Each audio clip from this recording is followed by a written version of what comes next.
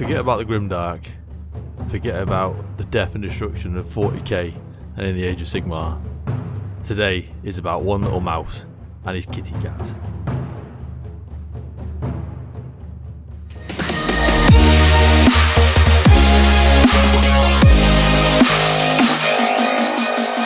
Howdoo everyone, I'm Scott from Nightfall Minis, and today I'm doing something a little bit different, something a bit different to the usual 40k and Age of Sigmar and all that sort of gubbins, and I'm going a little bit more fantasy, high fantasy, if you like.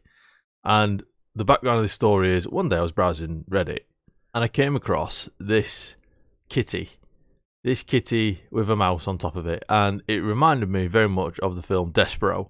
And if anyone hasn't seen the Tale of Despereaux, it's basically a little mouse who thinks he's a knight, and he's not a knight, but then he wants to prove that he is a knight, so he kind of goes out and does knightly things.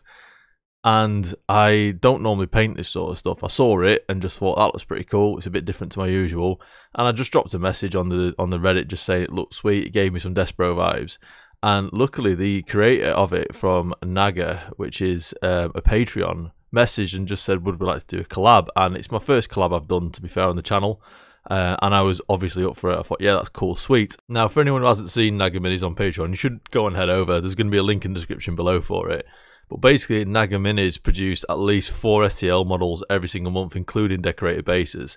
And it's very much like high fantasy, whimsical sort of fantasy with like deer folk and mouse and kitty cats and stuff, all the nice stuff. It's something that, like I said, I don't normally get into, but it's something as soon as I saw it, I immediately thought this is something a bit new, something that I've not really done before, and I wanted to try my hand at it. The current membership level for a Naga Lord is only £3.50 a month, and that gets you access to all the files and stuff as well. And they even give you an option to sell the files as well if you wanted to later on down the line. Now, this isn't a paid promotion, it's not a sponsorship whatsoever, it's just 2 artists collaborated together. But I do really appreciate the guys over at Naga, both Adli and Sarah. I hope I said that correctly, sorry mate. Yeah, I appreciate those guys very, very much for reaching out and just saying, look, here's some files, see what you can do with them. So yeah, cheers for that, thank you very much. And also, it wouldn't be right without a shameless plug to my own Patreon. I've just launched my own Patreon. You can come support the channel for just $2 a month, which helps me in coffees while I'm painting these sort of stuff. And you can even get access to my Discord. You can have a chat with me. I can try and help you with painting. And yeah, we can just have a chat and share some memes. But anyway, let's get on with the actual painting, shall we? So the files were sent to me as pre-supported files and normal files as well. And the pre-supported ones were hollow for the kitty. It saves a bit of resin, make sure it's a bit more stable and stuff while you're printing it. And the mount itself came as a sub-assembly, so you got the mouse separate to the cat. It's easier to print and less layer lines, less connections, all that sort of jazz. And I noticed straight away as I was looking at it, the detail on these minis is fantastic. You've got little shields, little satchels, little leather straps and all sorts all on the back of the kitty. So I loaded it up into Chitty Box and got that sliced. And I was also sent some bases as well. So I got sent 3 bases. I got sent a log base that was like a cross section of a log, and then also just like a generic woodland base with a little rock and stuff on it. And I said I'd give these a print so you can see what these look like, and I decided that I was going to also try and make my own little diorama for it as part of another project that I'm doing for another episode, which you'll see in the future on how to make woodland base and stuff. But yeah, really good quality of these, to be fair, and it wouldn't be a 3D printing montage without at least a little bit of hyperlapsing. So this is a hyperlapse of the kitty. It took around about 8 hours for me to print at a 0.04 layer. Now, I'll be honest, I had some problems with this print, but it was down to my FEP film. I had to change it. It had a little split in it. But then after that was done, there was absolutely no problem whatsoever. I printed these bad boys out, set them to one side to cure, gave them a clean, snapped off the supports, and we were ready to go. So the first thing I always do with all my minis is give it a base coat, a primer coat. Now this could be grey if you're going for lighter colours, or in this case black, so just some Vallejo matte black primer. I find it really easy for an airbrush to spray it over, and you can do this with a rattle can if you don't have access to an airbrush. But the basis behind this is that when you're painting, you want it all to be one continuous smooth surface, and the primer does that. Not only that, it's going to help in the future as well. So when you're picking up your model and you're showing it off to all your mates, or even using it in games, you don't want your paint to start flaking off or start peeling off in your hands, and then you have to start touching it up and making a mess over all your lovely paint job that you just spent 8 hours doing. So the primer will help this. It'll make it stick to the mini a lot better, and it'll also protect it as well from usage in the future. And once the primer's on, I like to give it a zenithal highlight. So this is just literally a case of running some white ink through an airbrush, catching all the raised areas at about a 45-degree angle. You can do this with a rattle can. I just find that the ink is a little bit smoother, less speckly, doesn't leave any texture on the Mini. So then later on when I paint it, it's just going to show me where my highlight should be, where my shadows should naturally fall. And it also helps as well if I want to run some ink through it later or some really thin down paint. It's going to give me a natural smooth gradient without me putting too much effort in. And it also shows off all the details and stuff as well. There might be little bits that you've missed during the printing process or during the build process. And this kind of highlights all those little bits of detail. So after having a discussion with wife, we decided that this cat was going to be a marmalade cat. That's what she requested, so that's what I said I'd do. And to start with this, I did a dark reddish, so like a red mixed with a orange ink, just over the top portions of the cat. I wanted it to have a white belly, a little bit of a white muzzle, and some white paws. And to achieve this, I just went underneath with a white ink prior to painting the top of it with the dark reddish colour.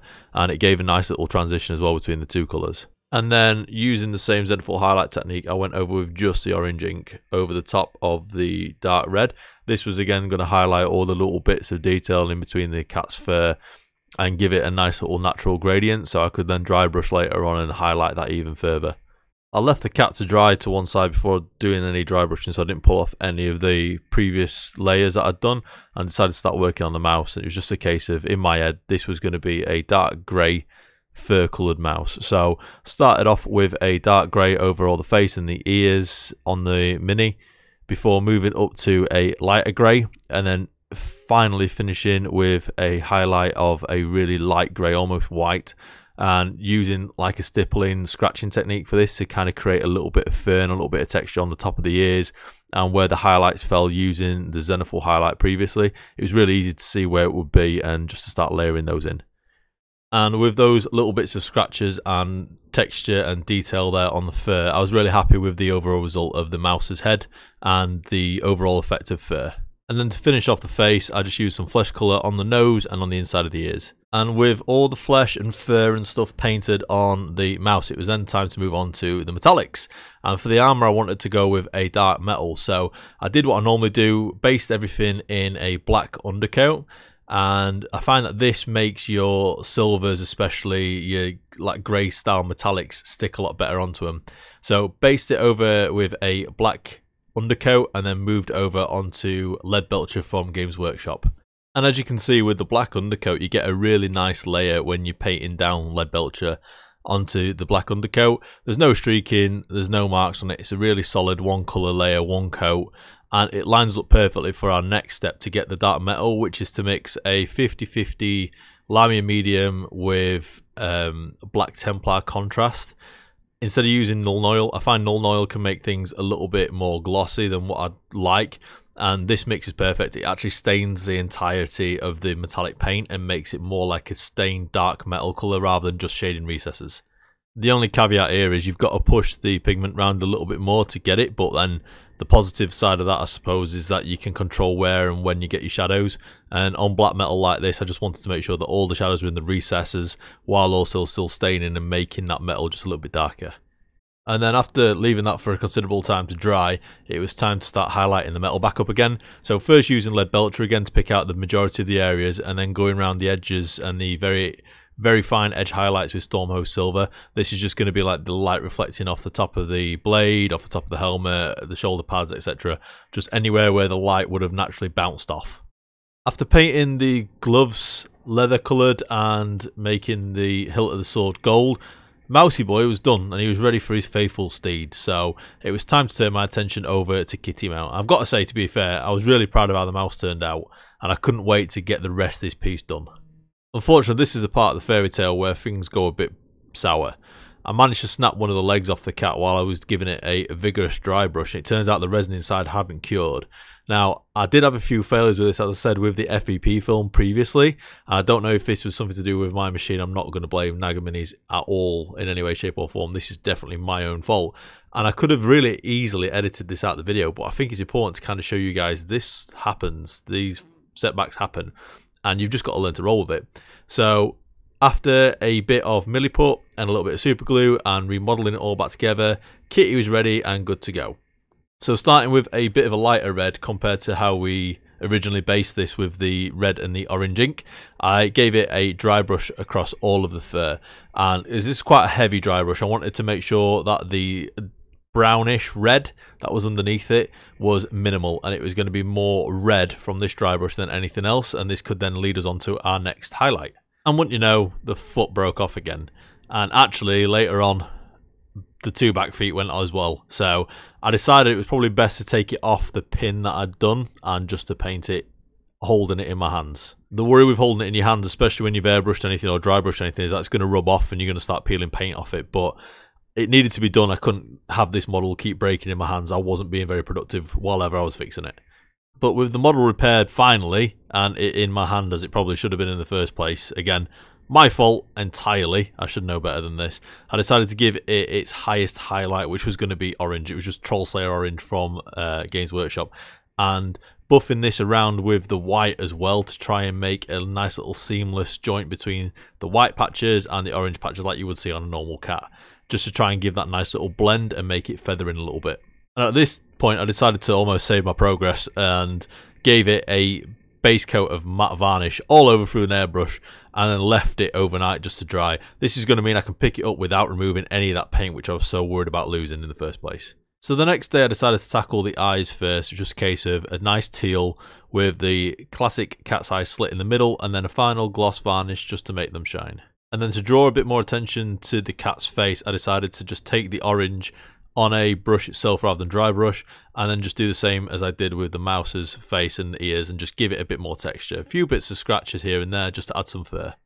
And then went round and painted all the various bags, saddles, straps, shields, bedroll, armour, mouse, tail, the full lot. Went round and did all the little bits of detail stuff that's going to really finish off this model, paying particular attention to make sure that the armour was painted in exactly the same way, so then when I fixed the mount back on top of it, it would all tie in together.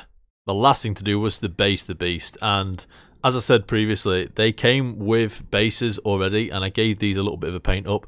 These would look even better if you were to put some flock on there or some texture on there as well, but I want to make a custom one. The idea behind this base is that the cat has jumped through the forest and is jumping across a river. If you want to see the breakdown of how I made this base, I've got a new video coming up shortly, which I'm going to link in the description and also in the title cards up the top right hand side. But yeah, I kind of outdid myself with this base. I'm really proud of how it turned out, and it shows off the model perfectly. And after 2 days, various failed attempts by myself, the mouse and his kitty was finally done. I'm really proud of how this turned out. It's not my style of painting whatsoever. I don't normally paint high fantasy stuff, let alone cats and mice and stuff. It's very grimdark that I paint. It's very much battle worn, damaged, rusted, pitted, scratched, just knackered in general. That's the normal stuff that I paint, and this was a lot more high fantasy and cute and whimsical, and it was completely fresh for me to do it, and I really enjoyed everything about this project. My favourite part is that it tells a story. This is a little mouse knight who is on his little quest with his kitty mount, bounding across the forest, jumping through rivers. Nothing is standing in his way to get to his damsel in distress or whatever it is that he's got at the end of his quest.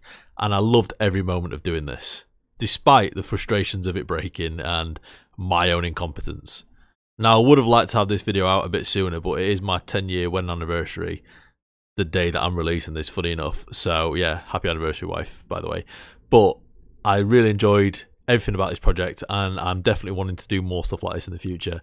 And if you want to see more content like this in the future, don't forget you can support the channel by just liking, commenting and subscribing. Let me know what you think of this mini. You can also join me on Patreon, like I say, just $2 a month. You buy me a coffee, keep me awake while I'm doing this and while I'm in the basement trying to work away and paint amazing things for you guys. And also definitely check out Naga Minis over on Patreon. They're creating some amazing stuff. If this is the sort of stuff that they're creating already, imagine what they're going to be like in the future as well. Now is the time to jump and back their Patreon. Get these amazing STLs, get these amazing minis, show them off to your mates, and play something a little bit different instead. Maybe take a bit of a break from the grimdark. This particular model would be perfect, especially as a little gift. I can't wait to give this away, and I am contemplating giving this away on the channel, so keep an eye out for that in the future. But for now, guys, that is going to be it. Make sure you keep yourself safe. It's a bit rough out there right now, and we will most definitely see you in the next one.